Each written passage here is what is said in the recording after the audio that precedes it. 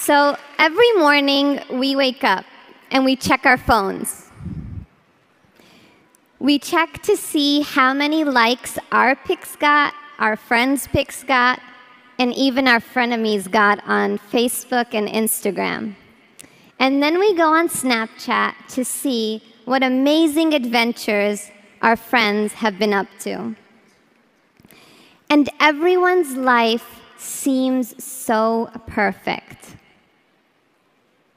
Oftentimes, we compare our own lives with the lives of others that we see on social media, and then we're saddened. We start to think about how we can mask our sadness and portray a happy life. And social media has made us a little obsessed with this notion of having a perfect life. And when we don't feel like our lives are perfect, we become unhappy. And there are so many reasons why we are sad, one of which is the fact that we're forgetting that this life was never meant to be perfect. Every single one of us in this room, every single one of us on earth is tested in one way or another. And how can I say that with such confidence? Because Allah subhanahu wa ta'ala made it very clear that this world isn't Jannah, so it isn't perfect. And He told us, وَلَنَبْلُوَنَّكُمْ بِشَيْءٍ مِّنَ الْخَوْفِ وَالْجُوعِ وَنَقْصٍ مِّنَ الْأَمْوَالِ وَالْأَنفُسِ وَالثَّمَرَاتِ وَبَشِّرِ الصَّابِرِينَ. He said, and we will surely test you with something of fear. Now, what is fear? Fear is an emotion. Allah subhanahu wa ta'ala will test us with our emotions. And then He said, and hunger, and a loss of wealth, and lives, and fruits, all things that may make us sad or anxious. But then Allah subhanahu wa ta'ala gives us hope and says, give glad tidings to the patient. And sometimes shaitan tricks us, and he tells us that if we're feeling sad or anxious, that means that we don't have faith, that means Allah subhanahu wa ta'ala is angry with us. And that's not true. Sadness and anxiety are a part of this life. Sadness and anxiety are natural emotions that Allah subhanahu wa ta'ala created in us. And everyone experiences these feelings. And a certain degree of worry and anxiety exists in every single one of us, and it's completely normal. And Allah subhanahu wa ta'ala created a wide range of emotions, and that we will all experience these emotions. Even the prophets, peace and blessings be upon them all, experienced sadness and anxiety. We all know that Prophet Yaqub alayhi salam was so sad when he was separated from his son Yusuf. So sad that he cried so much that he lost his eyesight. Subhanallah. And we know that Maryam, a woman who the Prophet sallallahu alaihi wasallam told us perfected her faith, one of the very few women who actually perfected her faith, that while she was giving birth, she was so anxious, she was so sad, that she actually said, I wish I had died before this and I was long forgotten. Subhanallah.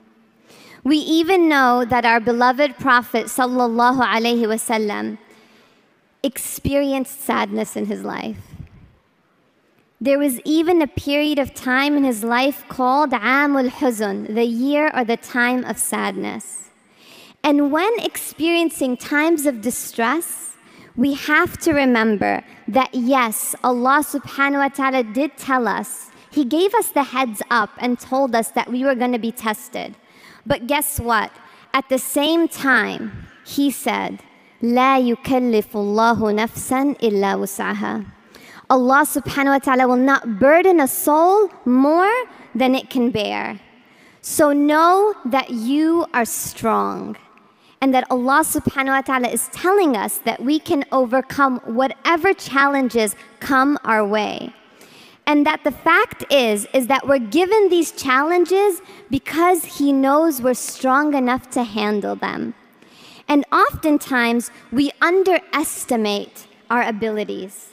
But Allah subhanahu wa ta'ala knows how resilient and strong He created us. And I'd like to take a moment to clarify that depression, anxiety disorder, and negative thoughts are 3 different types of ailments.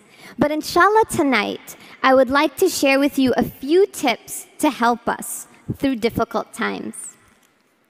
I'd like to share with you 5 things that we can do to help ourselves or encourage someone else to do when they're experiencing sadness, worry, or unpleasant thoughts.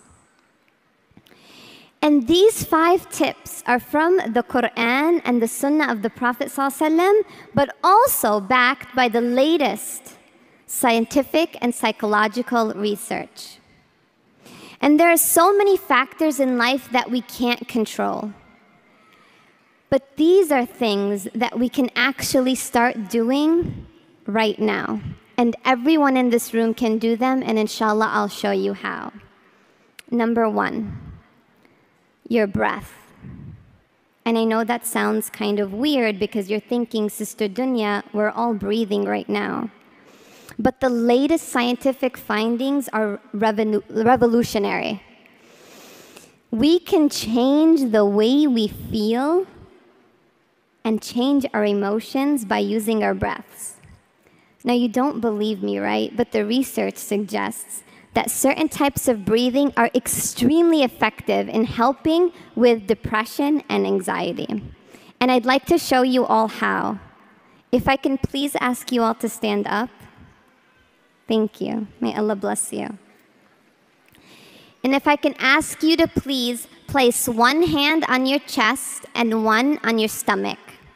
Bismillah. And at the count of 3, not yet, at the count of 3, I'm going to ask you to inhale through your nose, and I'm going to hold up 5 seconds, and you're going to hold that inhale for 5 seconds. So you're going to take a big inhale, and it's going to take you 5 seconds to do it like this. Okay? And then I'm going to ask you to hold it for 5 seconds, and I'll give you the cue. And then I'm going to ask you to release it slowly for 5 seconds, okay? Are we okay? Okay, bismillah. 1, 2, 3. Inhale. 1, 2, 3, 4, 5. Hold it. 1, 2, 3, 4, 5. Exhale slowly. 1, 2, 3, 4, 5. Really simple, right?